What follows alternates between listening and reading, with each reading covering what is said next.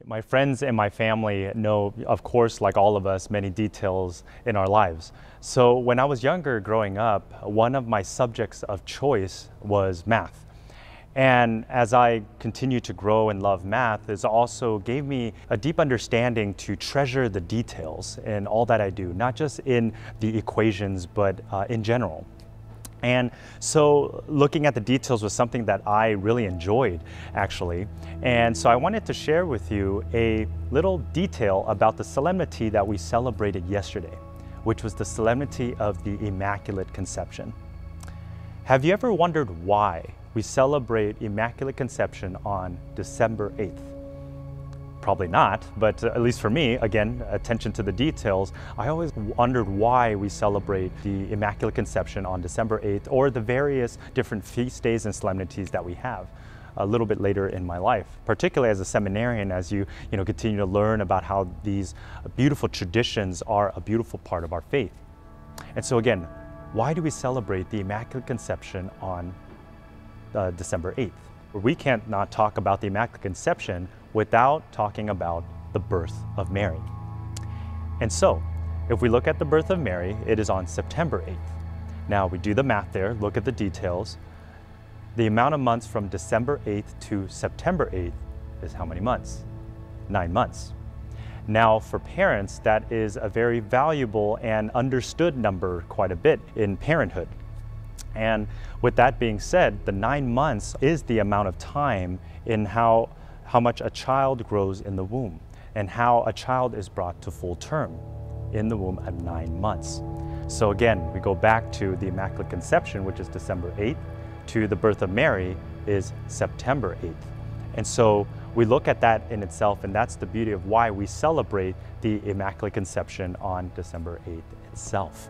With that being said, a lot of times it can be also confused on what the celebration of Immaculate Conception is.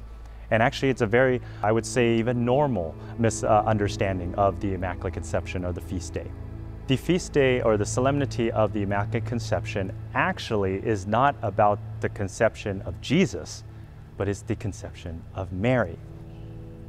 Jesus, who is God, who is the Son of God, who is all-knowing, all-powerful, and the source of all holiness, needed to come through a vessel that is without sin.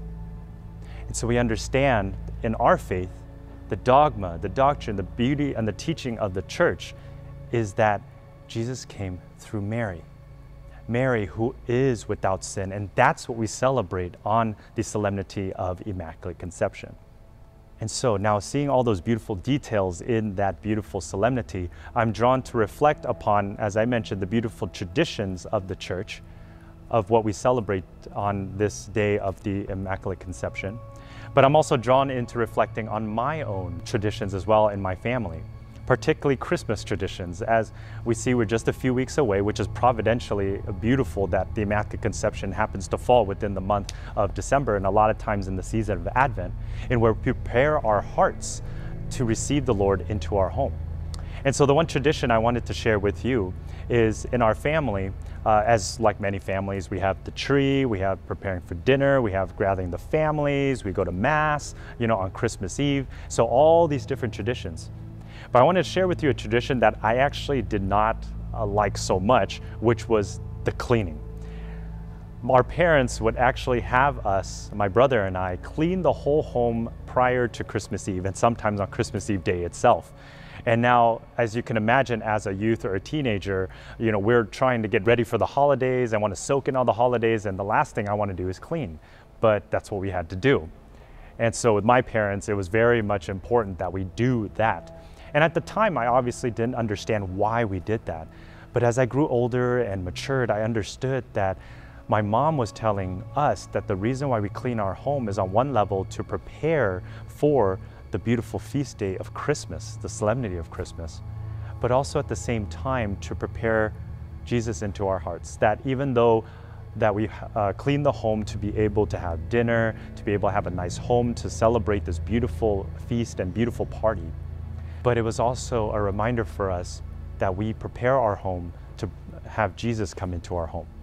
And so, my dear friends, on this solemnity that we just celebrated yesterday, the Immaculate Conception, did you think about how you are preparing your home to receive the Lord in your heart? How are you continuing to be a vessel, to others in the world, a vessel of Jesus to others in the world?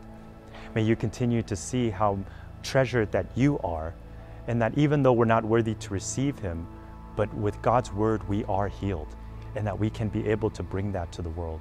So my dear friends, as we concluded the solemnity of the Immaculate Conception, how are you preparing your hearts to receive the Lord into your heart, but then at the same time being a vessel of Jesus to others in the world that is so in need of your love, your faith, and your hope?